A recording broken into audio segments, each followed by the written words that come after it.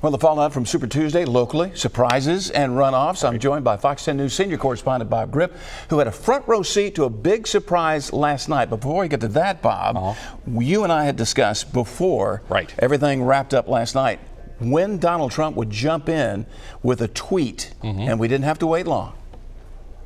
What I've been waiting to see, Byron, is who President Trump is going to tweet about. You know, that's going to be key because, President Trump has huge numbers here in Alabama. He's very strongly approved of here. So the question is, all it takes is one tweet from the president when he's in the mood to do it, and that could make or break a campaign. Have to wait very long. You were prescient. We're going to go buy lottery tickets next, right? Well, it didn't take long before the president came out. It was this morning and gave the tweet there that Steve Alexander talked about earlier. And, I mean, he really roasted Jeff Sessions. In a big way, as did Tommy Tuberville when he spoke to his supporters, too. Right. And the thing was, when I talked to Jeff Sessions right after he announced his candidacy, he told me that he thought the president would remain neutral in this.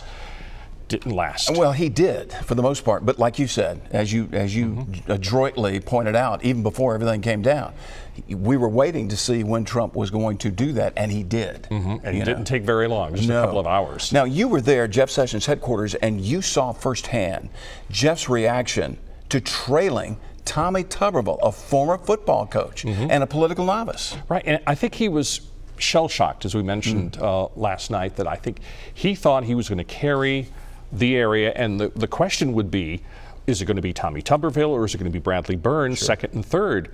But then I took a close look at the numbers, the local numbers, Mobile and Baldwin County, and I found that Bradley Byrne won both counties.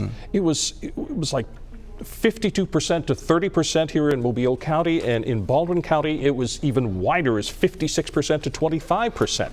So you have to wonder, what is he thinking now? What kind of strategy does he come up with to try to counter that? Wasn't even close either in either county. Now, the situation has changed a little bit more because this morning Bradley Byrne came out and said, you know what? I don't think I'm going to endorse anybody at this time. That's right. I sent a direct message to Seth Morrow, who is his campaign manager, and I said, is there any chance of an endorsement for anybody?